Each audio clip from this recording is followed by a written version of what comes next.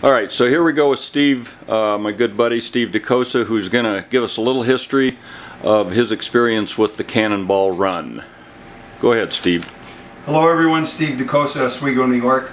I grew up in the country and we had lots of room to run around, so when I was 11 years old in 1961, my dad made me a mini bike, a homemade mini bike with a bicycle frame and a Briggs & Stratton motor.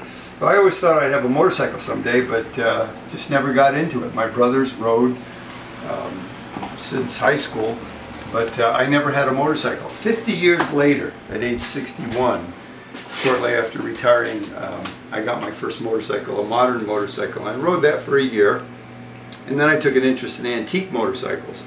And I bought a project. I bought a 1927 Harley Davidson that someone had started to put together and didn't do a very good job. So I bought that with the intention of restoring it. And then this event came up, the motorcycle Cannonball. There was a Cannonball in 2010 from Kitty Hawk to